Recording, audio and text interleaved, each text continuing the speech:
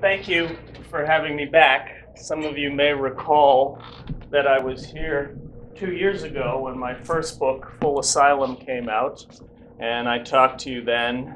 And after that, I actually went on a considerable amount of book touring around the country. I went to a number of states that I hadn't been to before.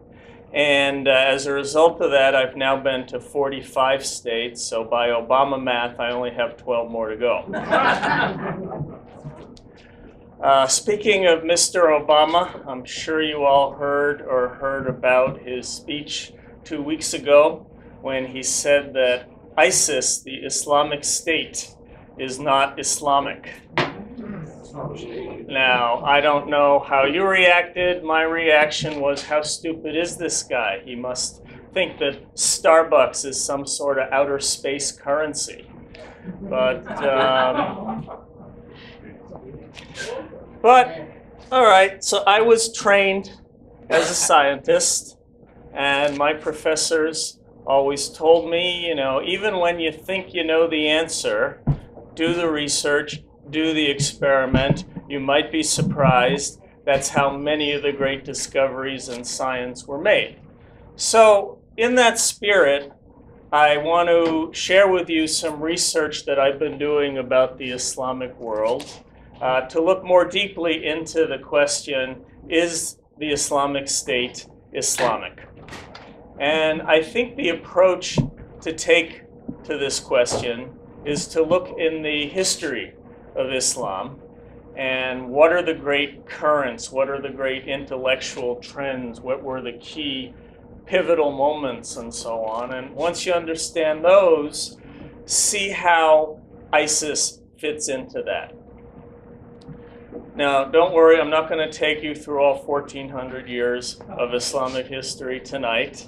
I'm not even going to go back to the beginning with Muhammad and the Quran. As I'm sure you know, there are a lot of verses in the Quran that sound very much like ISIS, verses about the Jews being cursed, or verses about making war on the infidel. But you're probably already familiar with those. What I'd like to focus on is what I think was a key period in Islamic history, which was the 100 years from the year roughly 1090 to 1190. If you look at that century, at the beginning of that period of 100 years, the Islamic world was very scientifically oriented and very tolerant to Jews and Christians, and somewhat lax about enforcing Sharia. And I know some of you don't believe me when I say those things.